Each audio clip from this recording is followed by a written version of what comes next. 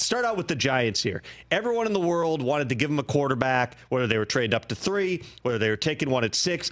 They end up standing pat if they can't get up to number 3. They take Malik Neighbors.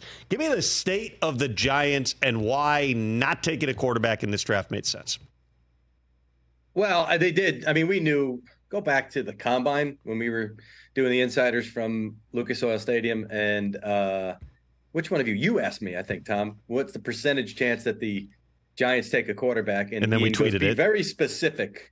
And I was like, okay, 78.6%. Like I pulled a number out of thin air, right? Just to be funny. And it's like, yeah, the NFL Network tweeted it. All the Giants blogs were like, he says it's 78.7. Like, what would lead you to believe that that was the number that was actually mathematically legitimate? So, but at the time we talked about it, you tell me, are one of those teams at 2 and 3 willing to move? Which back then, if you had asked me, and I think I even said it on the show, I'd be shocked if 2 and 3 stayed put. If one of those two teams didn't trade out, which they wound up not trading out. That was the most surprising thing to me. And if you had told me back then those teams aren't moving, I would say, yeah, then it's unlikely the Giants take a quarterback, because are you going to take the 4th ranked quarterback at that spot once you finally get to 6? So that's kind of where it was for them. And they did make their effort to get up and get Drake May, but 2 wasn't moving, and which would have been an in-division move, which would have been unheard of for a quarterback at that spot. We've seen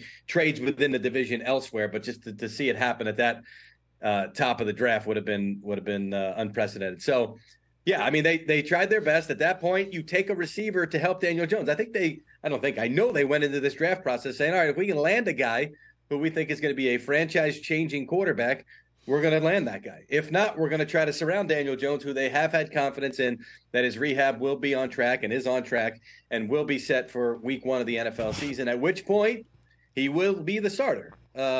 Drew Lock is there, and Drew Lock they have confidence in, and they certainly made a strong move to bring him in as a free agent. During the rehab process, Drew Lock's going to push Daniel Jones.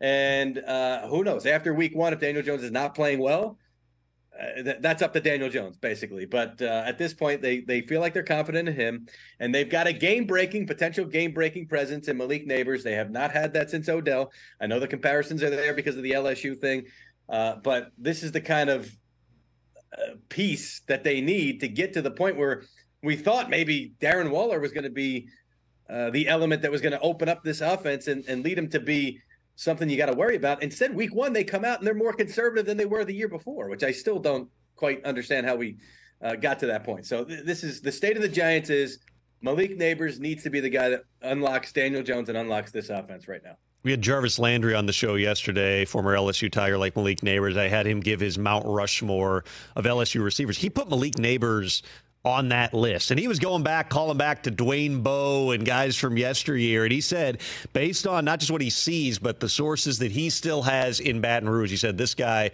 is going to be legit. The question really is about Daniel Jones. And you're there, Mike. I'm sure just you run into Giants fans. You've got family members, friends, whatever. Like, what's the environment around Daniel Jones? In other words, are we going to get into training camp and this is going to be nonstop? When is Daniel Jones going to be out of the lineup? Or are people, listen, they're pot committed for $35 million this year. Are people willing to give this a chance with Daniel Jones?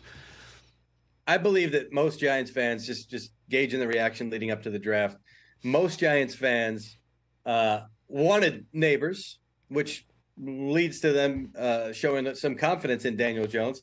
They haven't seen the full Daniel Jones since he's been here. I mean, John Mara said it himself best when they hired Brian Dable, or was it Joe Shane? It was one of those press conferences. John Mara spoke to the side and said, we've done everything we possibly can to screw this guy up.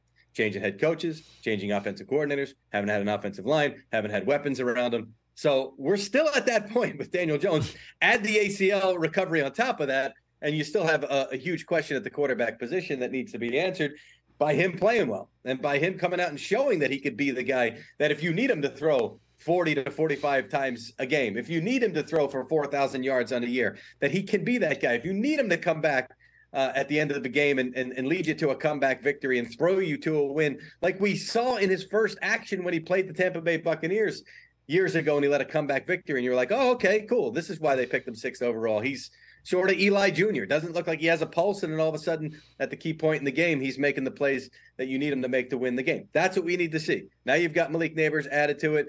You've got them pretty much doubling down, and because this is not the regime that drafted him. That was the other thing. It was like, okay, well, when it's not the regime that drafts you, you come in. It's a quarterback that hasn't blown you away. They can't wait to get their next guy. This would have been the opening for the Giants and the new regime to do that. They did not do that. They had the chance to take J.J. McCarthy, Michael Penix, even Bo Nix if they wanted to. They would have interest in those quarterbacks later in the draft. They didn't have them rated that high. They said, you know what, we're going to ride with Daniel Jones, and they are. Catch the Rich Eisen Show every single day on the Roku channel, 12 to 3 Eastern, for free.